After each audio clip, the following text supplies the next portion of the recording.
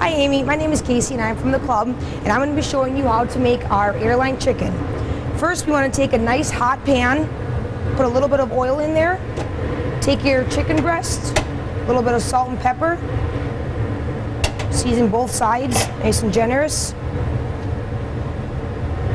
and lay it skin side down in the pan.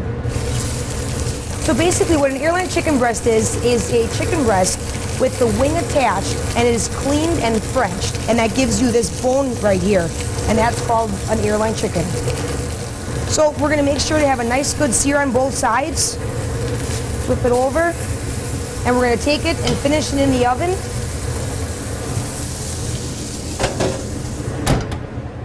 Now that our chicken is in the oven, I'm going to show you how to do our mushroom risotto that is served with our airline chicken. First, we're going to take about a cup of heavy cream.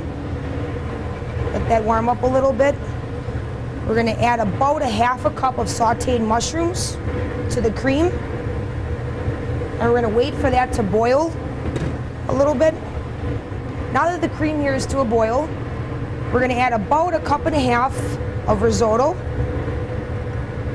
Basically what risotto is, it's an arborio rice cooked slowly with white wine and water until it absorbs the liquid and you get a creamy rice just like this. And we're going to add about a cup of grated Parmesan cheese, a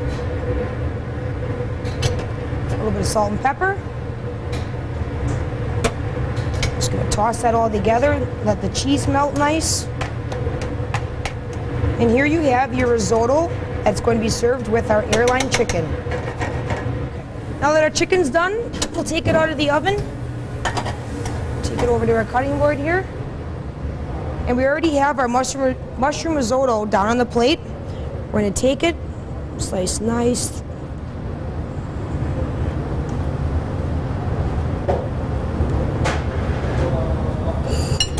We're going to take it, fan it over the risotto.